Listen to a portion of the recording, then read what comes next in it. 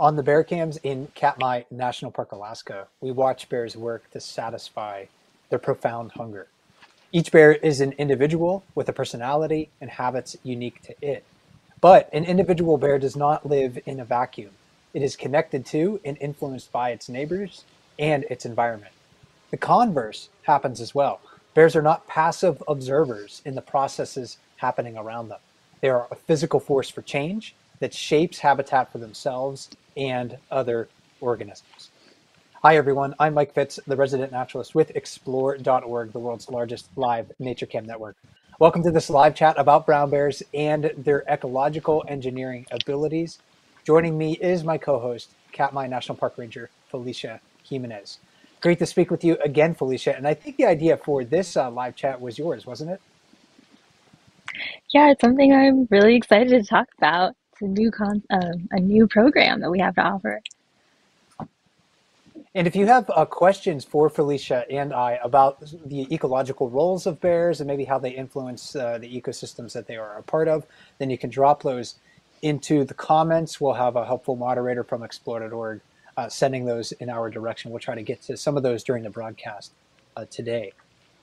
To start, though, Felicia, I tend to think of humans as maybe the archetypal Mhm. example of a species that engineers habitats for their own benefit. But many other species have this capacity. Sometimes in obvious ways they do it, and sometimes they do it in very subtle ways. So maybe can you introduce us to the concept of an ecosystem engineer? Yeah, definitely. If you've never heard of this term before, an ecosystem engineer is a term that's used a lot in the science of ecology. And the basic definition of what an ecosystem engineer is a species that modifies, maintains, or creates habitat for themselves and for other species.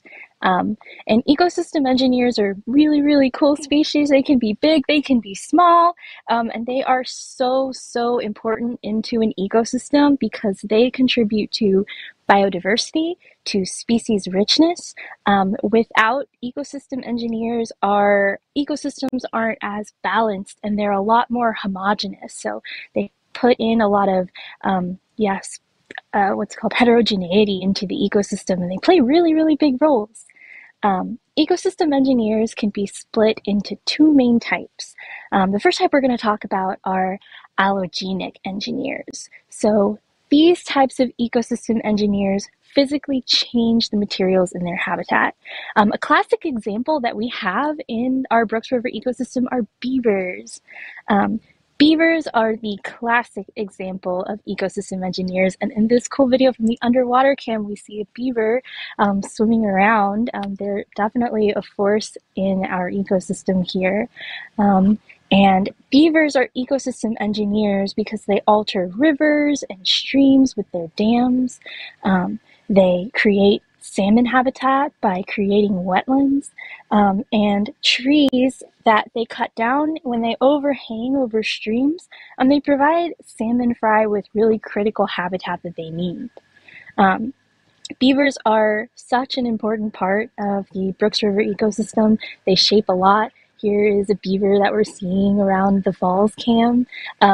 It's really cool, and they put in little guest appearances, and we can see them on the cams. And they're a really big force in a shape. Um, but yeah, beavers are super important in the Brooks River ecosystem. So what about all the other charismatic wildlife that we also know and love and see on the cams? Let's talk about bears. Bears are an example of allogenic engineers, and they alter their environment through a variety of behaviors that we're going to discuss later in the program. But another key species that we see a lot on the cams that shape this are salmon. They're ecosystem engineers. And Mike, I know you really want to talk about salmon. Yeah, the salmon, I think both of us find salmon to be extraordinarily Mhm. fascinating animals. And one of the ways that they are fascinating is is how they reproduce and how they dig their nests and what effect that has on streams and rivers that they inhabit. The digging of nests by salmon might seem inconsequential beyond anything but the reproductive success of the species, but given enough time, over thousands of generations and millions of salmon, nest digging can create great change. A female salmon digs one nest. She spawns some of her eggs in it, and then she moves upstream slightly to dig another. The process repeats until she's exhausted her eggs. Her series of nests are called a redd, that is spelled Redd, and her work changes the topography of the river bottom by creating a series of Mhm. dune-like depressions and hummocks on the stream bed, which you can kind of see in this footage from the upper Brooks River. This is right where the river begins, and this spawning activity is probably happening there right at this time of the year. Mhm. The sort of like dune-like features that salmon create on the river bottom through their spawning efforts are unstable compared to the undug river bottom, where sediment is has not been altered by the digging activity of the fish. So sometimes salmon can also remove enough sediment where it's thin enough that it can expose bedrock to greater erosive forces of water over time. Excuse me. And in a paper titled "Sex That Moves Mountains," which is not an adult film screenplay written by geologists, it was actually published in the journal Geomorphology. The researchers in that study, they modeled the erosive power of salmon uh, over geologic timescales, and they found that nest digging by salmon alters the profile of stream beds, making them more concave in profile from like the headwaters up in a mountain, for instance, down to where they might empty into the ocean. And was especially true, they found, in places with more than one species of salmon, because different species of salmon select nest sites with different rock and sediment sizes. In turn, this process can create different spawning habitats that may have promoted maybe the radiation of different salmon species from a common ancestor. So I found that really fascinating. I thought that was a great example of how a fish can be an ecological engineer in a sense. It's hard to imagine a salmon's tail could be the driver that imparts great change on the river, but there seems to Mhm. be pretty good evidence for it. And Felicia, when we think long term, when we consider how small changes lead to big changes over time, then the implications of these ecological engineering species start to make sense. These changes, though, aren't Mhm. limited to organisms by changing habitats. They also create them, and there's a different maybe type of ecological engineer in that regard. Mhm. Yeah, so we just talked about allogenic engineers, but there is a second type of ecological engineer, and those are autogenic engineers. So, like Mike said, instead of changing the habitat around them and their surroundings, autogenic engineers change themselves. Another classic example of an autogenic engineer are trees. Um, Trees create habitat for other species and birds, and we can see this eagle that's in this tree right now. Trees create, they change themselves as their trunk expands, as they grow more, branches. They create habitat for other species like birds and insects. So they are a classic example of an autogenic engineer. Another example of autogenic engineers that also change themselves, we don't have these in the Brooks River ecosystem, but kelp is another example. Beautiful kelp forests. As these, as the kelp grow and stretch towards the sun, they're reaching towards the light. They provide such rich habitat for a number of marine species, including seals, like we're seeing swimming on this camera right now. Um, and yeah, we don't have kelp in the Brooks River ecosystem, but they're just another good example when you're talking about autogenic engineers. And Felicia, let's talk more about how bears can engineer habitats. You mentioned trees just a moment ago. Mm-hmm. Bears, they're big, powerful animals. They Mm-hmm. could wreck a lot of trees if they wanted to, and they do. They do mark a lot of trees. So they have an uncanny ability to impart change on certain plants, such as trees. Yeah, trees, bears make their mark on trees. Bears actually use trees in a variety of different ways. They mark trees as a social behavior to signal to other bears that they're around, maybe to signal for mating opportunities. And sometimes they'll go back to the same tree repeatedly and rub up against it. Um, And tree rubbing and that damage that bears, give to trees, like we're seeing this bear rub up against this tree, scratching a nice itch. This behavior creates niches for insects and birds. So it's creating another role for insects and birds. In this, and then we're seeing another bear gnawing on the tree, maybe ripping some bark off. There's actually been quite a few studies done on damage that bears do to trees. There's this really interesting study done on brown bears in the Polish Eastern Carpathians, another mountain range, that shows by bears, trees that are damaged by bears marking them or stripping them, like you're seeing in this video right now. Here's another bear scratching a nice itch. It leaves damage on those trees, but that those trees make the best habitat for insects because it strips some of that bark. It makes those trees the best place, consequently, then for birds that eat those insects that are going into those trees, especially woodpeckers to forage. I know in that study they pointed towards that mountain range being habitat for 10 species of woodpeckers, and you could find those woodpeckers in those areas that bears have been marking on and damaging those trees. And these forests are harvested commercially. But in this study, these scientists actually recommended leaving all of these trees that these bears had damaged, over years and years, leaving them be for future forestry applications. So they're telling, their forestry department, don't harvest these trees damaged by the bears, leave them. They're better for the ecosystem overall. So we're really seeing, even just by rubbing up against a tree, how much bears can shape their environment. So that's a little bit of a less forceful way that bears, use trees. But they also have another behavior that we see bears do a lot, and they just take down trees. In this really fun video that you're seeing 32 jumping on a tree branch. And by doing that can also have an ecosystem benefit. By bears even just taking down trees, especially in forests that have a lot of tree canopy cover, it increases the light available on the forest floor for other species. Bears just take down trees because they want to take down trees, but it can have really good benefits.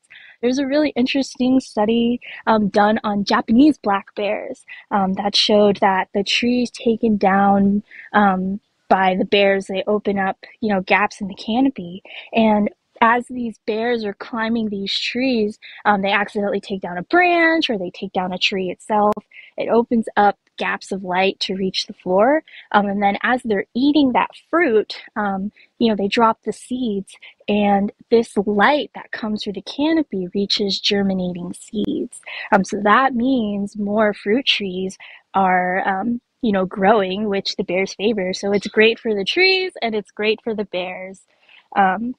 And these bears are shaping their environment by direct action. So maybe that's marking or taking down trees, damaging tree limbs, but they also shape their environment indirectly. After they've taken down a tree limb or just gnaw on a branch like this guy is doing, they are still continuing to shape their ecosystem, and maybe they take down a tree limb and start foraging on the fruit. But even after they start eating the fruit, they continue to shape their ecosystem indirectly. So, Mike, do you want to tell us what happens next after the bears fill their bellies with that fruit? Oh, this is when all the fun happens, right?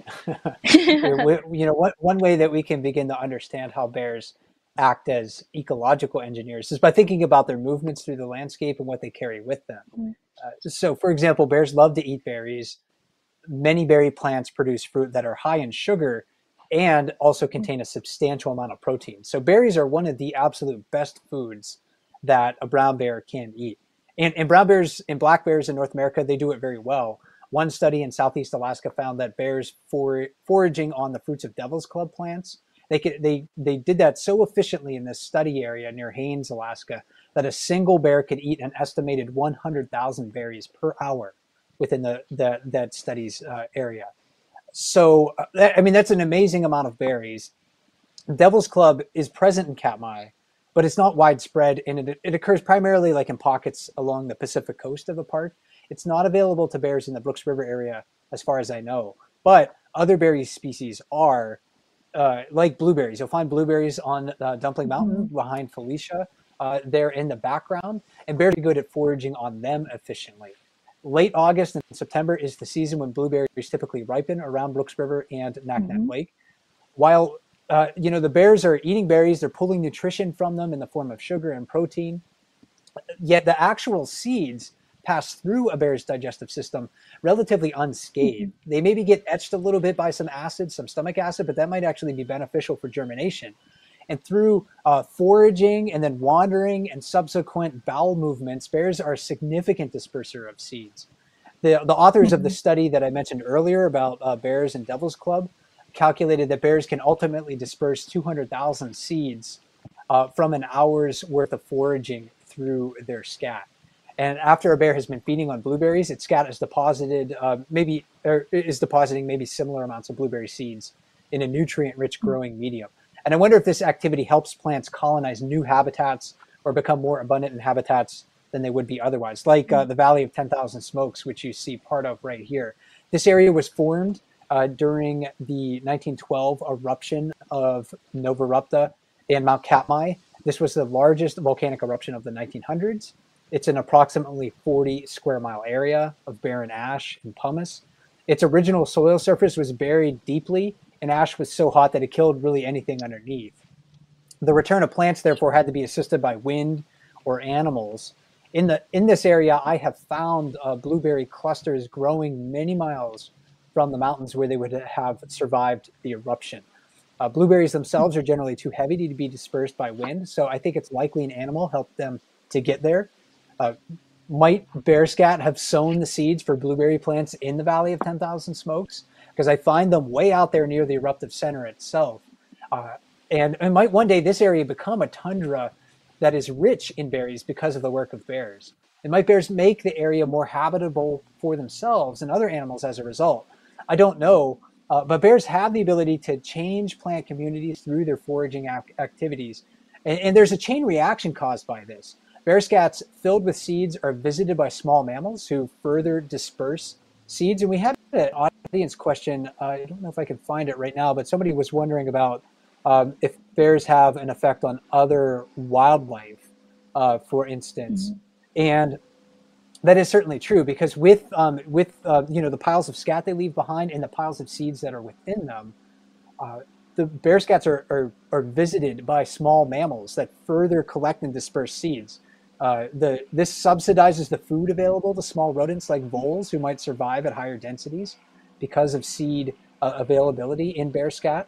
So bear scat it carries seeds with them, carries a lot more as well. And when bears are foraging on salmon, like at Brooks River, the bears become vectors that transfer nutrients from the ocean into terrestrial habitats. So when we're watching salmon at Brooks Falls, you can think of those fish not just as a bundle of energy for a predator like a bear, but also a pulse of nutrients. Think of these fish as a sack Mhm. of fertilizer. When bears catch fish and bring them onto land, any leftovers decompose and fertilize the plants that are nearby. Bear urine, salmon-filled bear scat transports these nutrients from salmon far from the boundaries of spawning streams. And the scat decomposes and the water filters through it. It fertilizes the plants and in areas that they may not otherwise have access to the nutrients contained within salmon. And several scientific studies have found that plants grow faster in areas with spawning salmon compared to nearby places where salmon are not found. So simply by foraging, Mhm. bears are making habitat changes. They're making their habitats different, and they're making them richer as well. And Felicia, since bears are omnivores, they forage across Mhm. different levels of the food chain. So it's just not like up at the top where they're feeding maybe on like a moose carcass or something, or like salmon, but it's also way down at the bottom where they're feeding on berries and other plants. And Mhm. most bear populations survive largely on plant-based diets. So I'm wondering, how are their acts of foraging also part of their engineering skills? And there was an audience question related to this as well. Somebody was Mhm. wondering, do the bears erode the ecosystem when they dig and push trees around? So maybe that's something that you could talk about as you're talking about how bears are actively digging when they're moving through the landscape? Yeah, this is a perfect audience question that segues into talking about bears digging. Um, Bears love to dig, and that hump that's on their back helps them dig. It's a behavior we see a lot on the cams. It's a behavior we see a lot in camp. This video that you're seeing is Bear 901. She's in camp a lot. This is from a lot earlier in the season.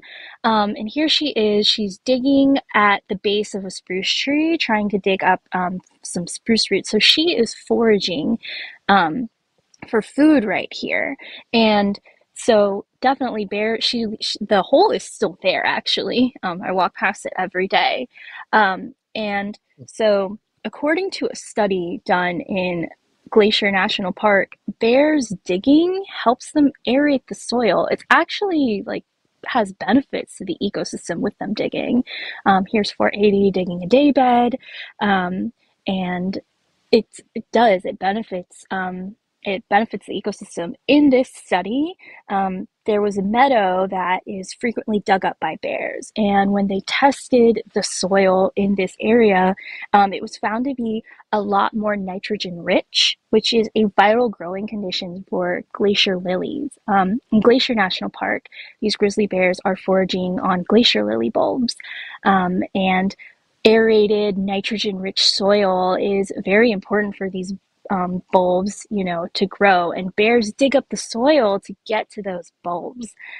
So in turn, their digging helps aerate the soil and makes it more nitrogen-rich, which makes it better for glacier lilies to grow. So they are helping both the lilies by giving them ideal habitat to grow, and they're helping themselves because more glacier lilies grow in this meadow. There was another meadow, next to it that was the control in the study that bears didn't disturb, and the meadow that the bears did disturb, the lilies, there were so many more in that field versus the control one.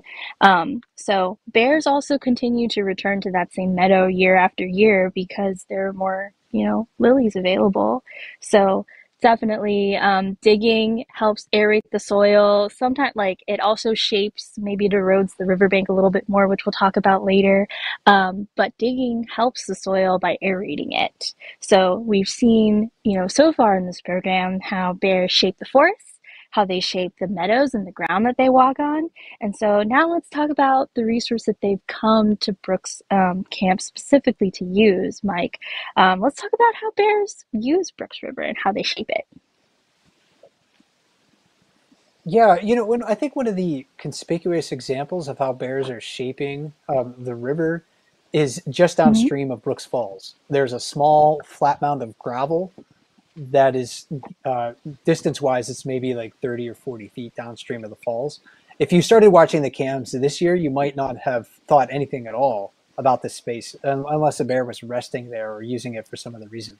In the 1990s, though, that patch of gravel was fully vegetated. So in this photograph from the early 1990s, you can see that island and how it's covered in tall willows. And when I arrived at Brooks River in 2007, that island didn't have as many tall shrubs on it, but it still contained a few willows that were quite tall, and it was covered fully in grass.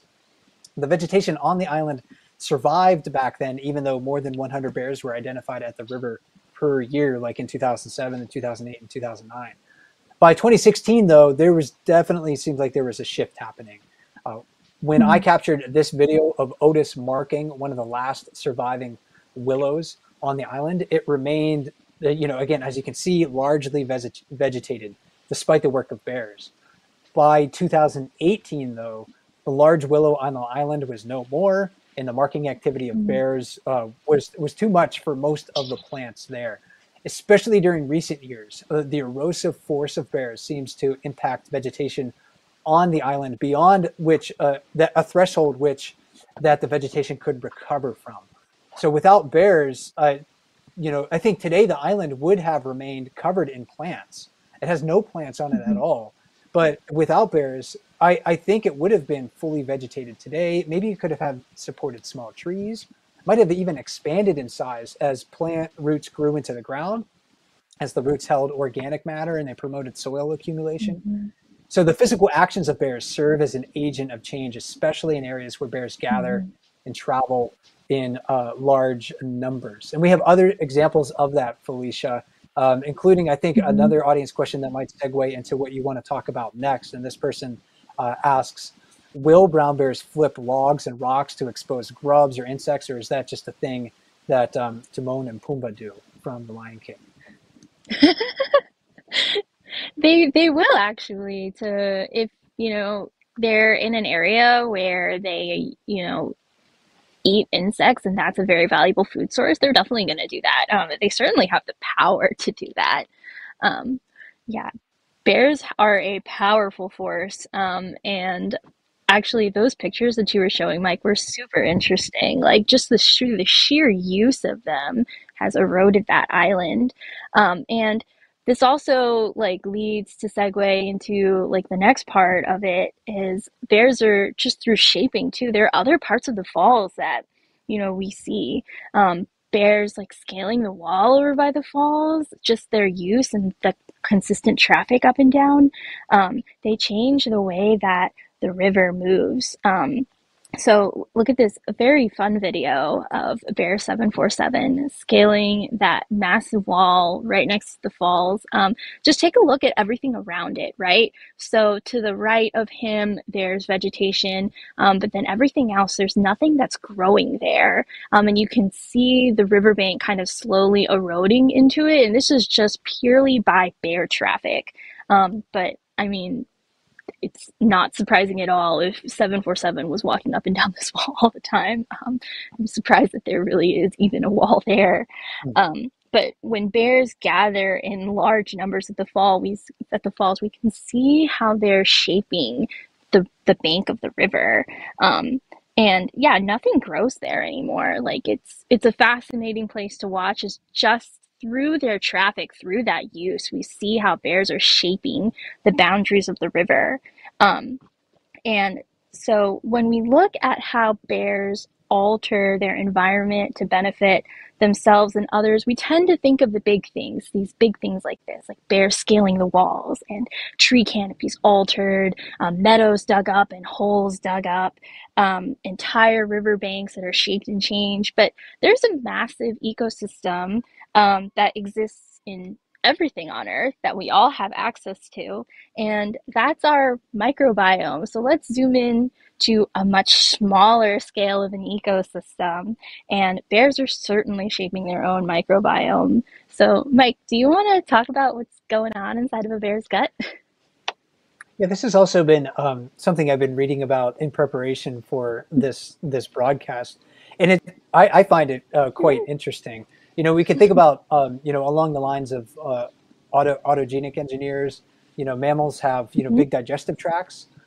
Each individual animal is home to trillions of microorganisms living in symbiosis, or not, in the case of parasites like tapeworms, which brown bears have. But generally in symbiosis with their host. This affects their survival, and we discussed how bears cause physical changes to their environment, but in a sense they're also, again, ecosystems in their own right. The microorganisms in a bear's gastrointestinal tract are or what I like to call a gut microbiome or a gut fauna. And when humans have this as well, it's basically just the animals living in your digestive tract. They facilitate energy uptake by the host. They also help with vitamin synthesis. And even there's pretty good evidence in people that they help with the host's immune response. Brown bears are mammals, of course, but they're different than people in that they only eat during part of the year. They don't eat during hibernation. This affects their gut fauna in some pretty unique ways. And one study published in 2013 found that the gut fauna of bears differs between a bear's active season and its hibernation seasons. Some of the end products of digestion were also different across the year for a bear. For example, hibernating bears had more cholesterol in their blood than they do during the summertime when they are active, even though they're not Mm-hmm. eating anything in the wintertime. The same study also found that when mice were inoculated with gut fauna from a bear, the mice were able to gain more body fat. This led the authors to hypothesize that a bear's gut fauna promotes fat in energy storage when a bear is actively feeding. And then another study that I was reading recently from 2022 found that bears in Katmai have a more diverse gut fauna community compared to their cousins living farther north in Gates of the Arctic National Park in northern Alaska. Mm-hmm. And maybe that was due to the greater diversity of foods available for Katmai's bears. And the bears in Katmai also had significant differences in gut fauna communities compared with bears in Lake Clark National Park, which is a national park very close to Katmai with many similar habitats. So it seems like maybe bears host a gut fauna that's complementary to their home area and what they're eating. The authors also suggest that by monitoring gut fauna of bears over time, really, and that would be like nothing more than collecting the scat and looking at it in the laboratory. That can provide clues about environmental fluctuations that might affect brown bear health. Could lead us to understand changes in a bear's diet that might be hard to observe otherwise. And if we are able to protect the full range of diversity among individual bears, including individual gut fauna diversity, then that might help. That may help ensure that brown bear populations remain resilient when facing environmental changes. And as I was reading all of this too, one final thought that I had is about the idea of self, right? Because should consider how organisms are ecosystems unto themselves, people included. If my digestive system is feeling unwell, I sometimes wonder if I did anything to make my little buddies inside of me unwell. And that's maybe a little bit of a contrast to like the perspective of many people, including my earlier self, when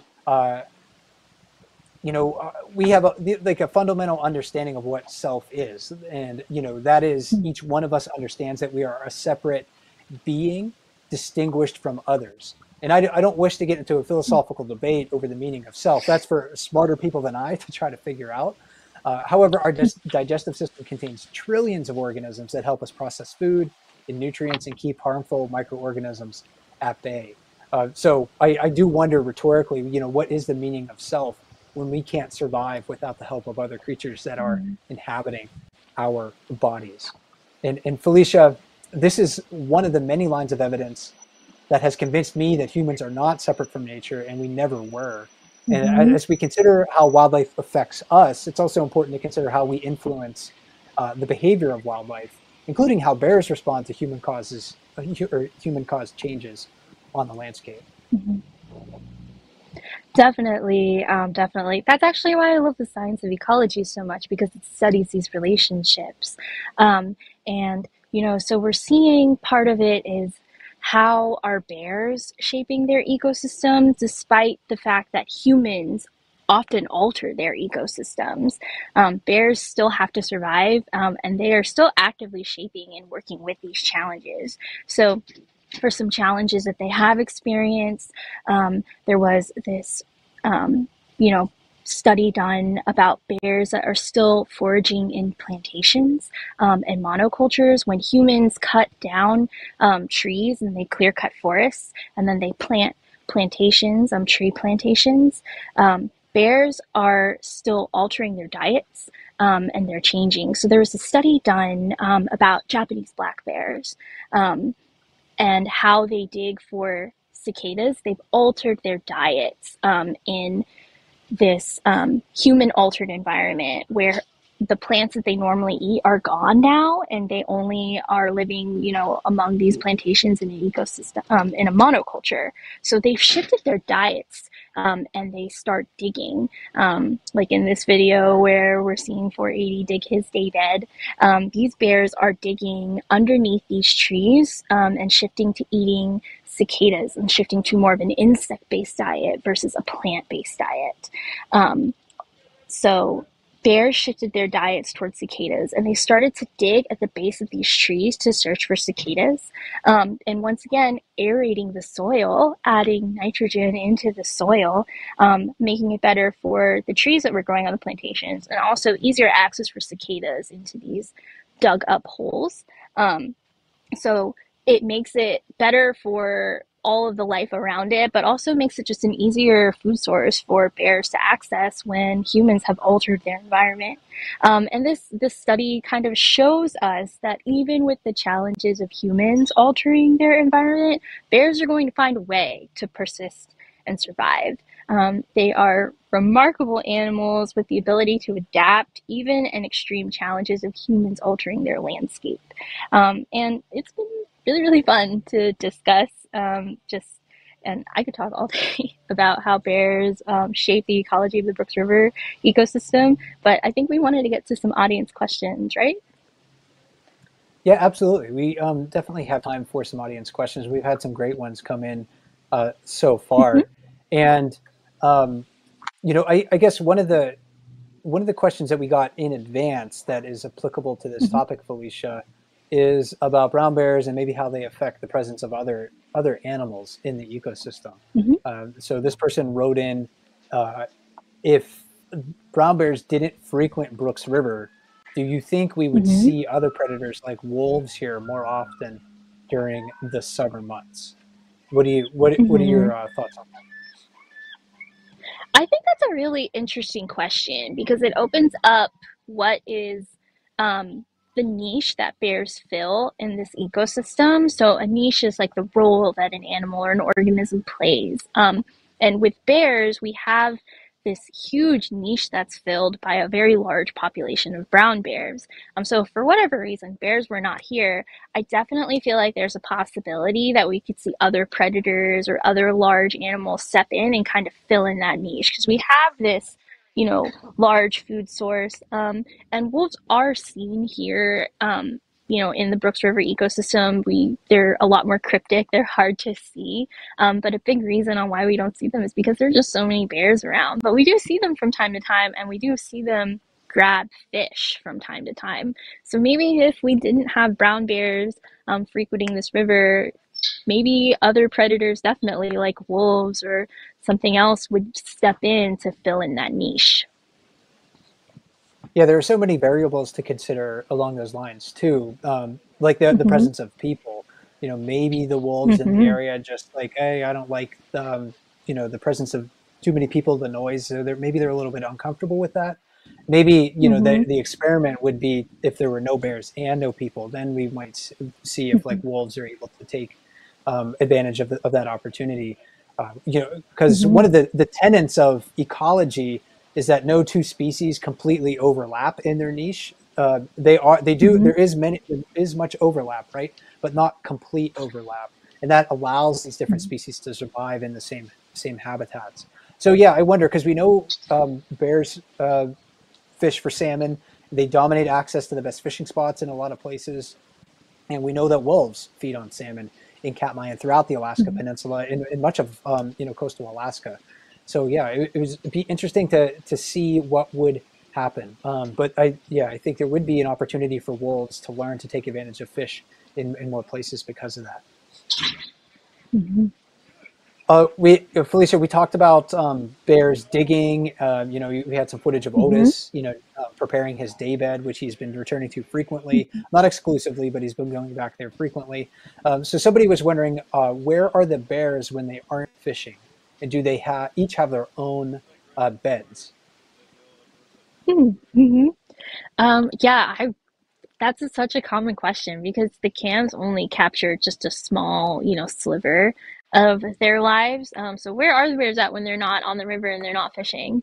They might be visiting other food sources, especially in the month of August, right? It's bears are here with the salmon run. So as salmon, move up the river and move through Naknek Lake and all these other streams and tributaries, bears are going to follow the food. So they might be on a walkabout, they might be out, somewhere else. When they're not fishing and they've, filled up, they're going to dig and make day beds somewhere off camera, somewhere that's in a more hidden location, and just take a nap and snooze it off. They also might be foraging too. Salmon make up the majority of their diets, especially during, the months of July and September. But they're also subsisting on grasses in June, and then especially in August, they're going after those berries, like we talked about in the program earlier. So lots of places they could be going, and lots of other food sources they could be, feeding on. And one of the points that we made during the broadcast earlier was about how bears can affect other wildlife. We just Mhm. mentioned a moment ago about like bears of wolves, and we discussed some hypotheticals associated with that. But somebody wrote in and was wondering, we see gulls attracted to bears for food. What other animals are Mhm. affected positively or negatively by the presence of bears in the ecosystem? I mentioned before about bear scat and how it contains a lot of seeds and how rodents can take advantage Mhm. of that. They can, they find these big piles of seeds in a decomposed pile of bear scat that's available to them. And then along Brooks River, Felicia, I know that when I've been there, the number of bald eagles increases when the salmon arrive, Mhm. and that's partly Mhm. because the bears make the salmon available to the eagles. Because like a 5 pound sockeye salmon is a huge catch for a bald eagle. Bald eagles are big, powerful Mhm. birds, but they typically can't fly away with like a whole 5 pound fish. So maybe could you Mhm. talk a little bit about how eagles are benefiting from bears, sort of only partly eating salmon? Yeah, bears, they don't, a lot of times they don't eat the whole salmon. And yeah, a 8 pound sockeye salmon, as big as this, eagle is in the top corner, it's not going to eat that entire thing. But they will, come up and scoop up. Even like a half-eaten salmon is a great meal for an eagle. And basically, as long as it can fit it, and fly away with it, they're going to take it. So that's definitely a positive benefit to these bears with their presence. It's also really fascinating too that in the Brooks River area, in the Naknek Lake area, birds like gulls and bald eagles will delay their nesting time compared to other parts of North America to correspond with like the arrival of the fish. So their eggs and their chicks Mm-hmm. hatch right around the time salmon start to become available, because all of a sudden that's like this burst of food that's available to them, Mm-hmm. and partly that's made even more accessible by the bears. So yeah, the salmon in a sense are we talked about this in other programs. They are the keystones of the ecosystem, and bears are helping to facilitate the benefits of salmon to other animals. Uh, what about insects, Felicia? Insects. Mm-hmm. Uh, you know, in Katmai, the ones that people tend to notice the most happen to be like the biting insects. So the black flies, which are locally in your area called white socks, the abundant Mm-hmm. mosquitoes, no-see-ums. I mean, they can all be present at various times during the summer. Are insects? Somebody was wondering, are insects considered ecosystem engineers? Insects are definitely considered ecosystem engineers. There's no size limit to, how big or of, an animal an ecosystem engineer has to be. For the insects, we're the we're the ecosystem, especially the biting ones. We're their food source. But in terms of like classic examples of an insect that's an ecosystem engineer, I think of bees as a great example, especially carpenter bees, the bees that, burrow underground and they make holes in trees and like it. They are such a great example of an ecosystem engineer. So definitely don't just limit it to big animals like bears. Um, Insects can definitely be them. Yeah, absolutely. Especially the social insects in Mm-hmm. temperate and tropical regions, ants, termites, stuff like that. Mm-hmm. There's I think I've only seen a few ants in Katmai. It doesn't seem like they're like a huge Yeah, I part of haven't that seen any. that Arctic ecosystem up there. So there's Mm-hmm. there's hardly any there. But yeah, if you're in temperate parts of North America, I mean, ants kind of run the world. Mm-hmm. so so yeah. Yeah. Yeah, we talk about mammals being ecosystem engineers, but yeah, it's the insects, and especially some of those social insects like ants, in my opinion, that are doing a lot of the heavy lifting.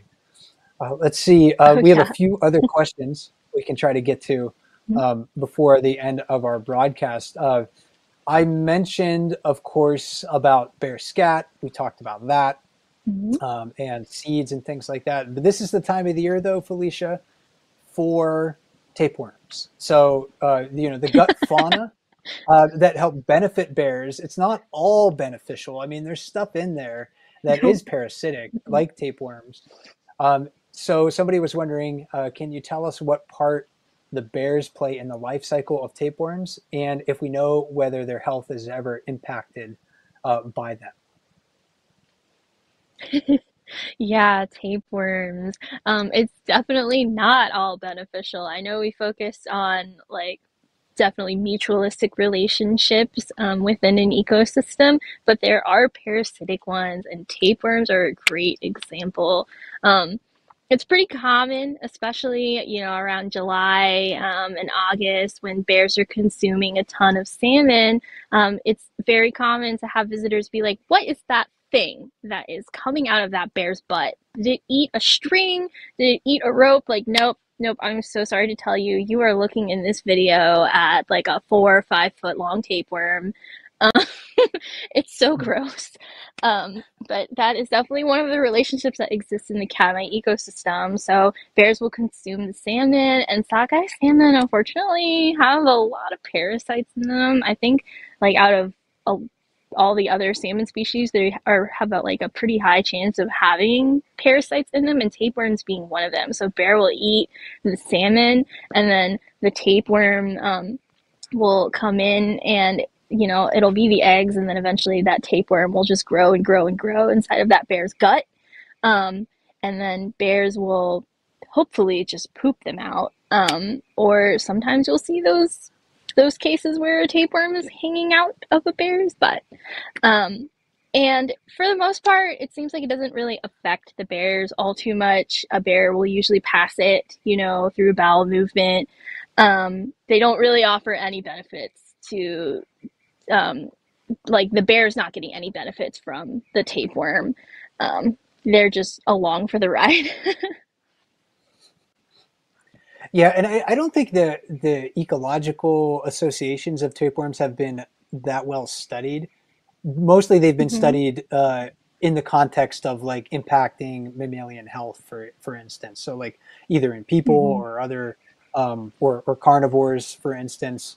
But I think every bear, probably in Katmai, that has been eating salmon, which is virtually all of them, they probably all have tapeworms at this time of the year. I think there must be some other ecological links associated with tapeworms. Hmm. Maybe because they release a lot of eggs, at this time of the year. Maybe Hmm. those eggs are eaten by microorganisms or small fish or something like that.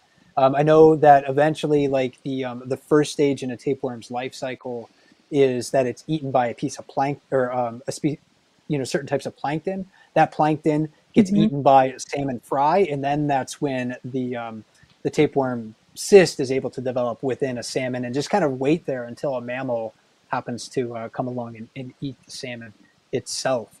Um, a related question to this along tapeworms, the long lines of tapeworms is: do tapeworms leave bears before they hibernate? Can tapeworms starve a hibernating bear? Uh, I don't think that a hibernating bear has to worry about harm from a tapeworm, because one of the interesting things about tapeworms is that they don't have a mouth. They're so long and they're so thin. They have a tremendous amount of surface area compared to their volume because they are living in a soup of nutrients. And if you're basically living in your food, you do not need to have a mouth part at all. You can basically just sort of absorb that straight through your body, all those different body segments. So that's what tapeworms are doing. Since they don't have a mouth and bears aren't eating in hibernation, basically their digestive tract is empty. So bears might shed all of their tapeworms before they go into hibernation. I don't think there's any evidence that a tapeworm can harm a hibernating bear because there's just nothing in the digestive tract for tapeworms um, Hmm. that to eat overall. I don't know if you have any additional thoughts on this, Felicia.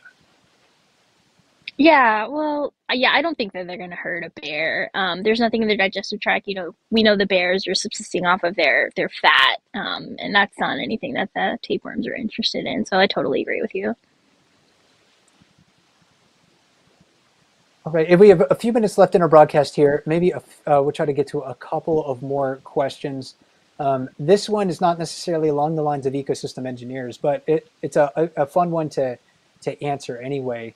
Because we've talked about how if you're walking along the trails of Brooks River, sometimes you can smell a bear if a bear's been in the vicinity recently. So somebody was wondering uh, if a bear is falling asleep along the trail, you can smell it. So what do bears smell like? What's your experience been like, Felicia? If I can smell a bear, um, honestly, I smell their scat before anything anything else. It's not a pleasant smell. And also depending on what they're eating, it smells so different. Right. Like fishy, like bear scat smells completely different than like bear scat in June when it's all full of grass. It looks like what a horse, passes. Um, Bears in general, I don't they when you pass by, I guess I can smell if if it's a wet bear, it's I guess kind of like a wet dog smell, but like more woody. I don't know how to describe it. But scat before anything is what I notice more. Yeah, I agree with that. The the scat that's full mostly of like green veg in the springtime when they're feeding on Hmm. grasses, for example, it doesn't really have a strong odor that I have experienced. But yeah, when they're feeding on Hmm. salmon at this time of the year, it's pretty nasty stuff. This is actually this photo here is a pretty that's a pretty clean pile, comparatively Hmm. speaking. Um, so it's not pleasant, and yeah, it's like if a bear's been laying in like a day bed for a long time and it leaves and you happen to walk by Hmm. soon afterwards, to me it smells like a combination of like wet dog and fish slime, because they're in the water eating Hmm. fish all the time, and the water washes some of that off, but the odor can, I think, remain. Let's see if we get to any more questions here. Um, we can Yeah, one question that came in fairly early is about salmon and ecosystem engineers. We covered a little bit of that during the process, Felicia, but maybe you could really briefly recap for the audience why salmon are so important, why they are keystones for the Brooks River and the Katmai ecosystems. Yeah, yeah. I actually love the title of the study that you referenced earlier, Salmon like Move Mountains or something like that. Because they really and truly do. So this salmon that is digging its red right now, it shapes, the bottom of the riverbed. It brings sediment up into the water. And, I've noticed, especially, like the last, week, 2 weeks or so when we've really had a bunch of salmon, people have noticed that the water in the underwater camera is pretty cloudy. Like here is nice and clear. But earlier, I know I was looking at it and it was pretty cloudy, and that's because of all the nutrients that are released into that water. So that's a combination of salmon digging their reds, sending up nutrients into the water, also just bears eating the salmon and all of those nutrients being washed into the water. So it makes the water murky. It makes the water more turbid, and you don't get to see as clear of a view when you're watching the underwater cam. But it's because there are a lot of nutrients in there. And so salmon are actively shaping that with shaping their reds and changing, the composition of the riverbed, but also sending nutrients into the water. Yeah, the salmon are essentially cleaning the riverbed of fine sediments Mm-hmm. each and every year. It's fascinating to consider how these fish have such gigantic impacts on the watersheds that they inhabit. Through their nest digging, through the nutrient cycling process that they impart. And there seems to be pretty good evidence that there's like a feedback loop associated with this. If you want to have Mm-hmm. large runs of salmon returning to a watershed, you need large runs of salmon to be there already, because those nutrients are cycled throughout the food chain, starting with the plankton, then or the algae, and then the plankton, and then the baby salmon that feed on the plankton themselves. So without large numbers of fish returning and bringing back these nutrients from the ocean, we may not have, or a watershed may not be able to support large numbers of salmon fry, the juvenile salmon, in freshwater before they go out to sea to live for several years. And we're coming up on the conclusion of our broadcast right now, almost an hour. And as we think about bears as ecosystem engineers and the changes they impart on habitat, I want everyone at home also to consider how the presence of bears can cause change for the better of their home habitats. Felicia and I, tried to Mm-hmm. talk a lot about that. And so, if we're protecting habitat for bears, we can play a part in helping bears fulfill their ecological roles. And as a group, bears can be considered an umbrella species. So giving them space to exist ensures that a lot of the other animals in the same landscapes also have the room to survive. So bears, they're not passive observers in the processes happening around them. They're a physical force for change that shapes habitat for themselves and other organisms. And I want to thank Felicia for joining me today, Felicia, and also for bringing up this topic of conversation. This was a fascinating one for me to research and help present. So thank you. Thank you for having me. This was a really fun one. My co-host for this live chat today was Katmai National Park Ranger Felicia Jimenez. My name is Mike Fitz with explore.org. We have a bear cam play-by-play coming up tomorrow, 7 p.m. Eastern time, 3 p.m. if you are in Alaska. So you could do the math no matter where you happen to be, but we'll be back talking about brown bears tomorrow. Thanks for joining us today, and as we like to say at explore.org. Until we talk to you again, never stop learning.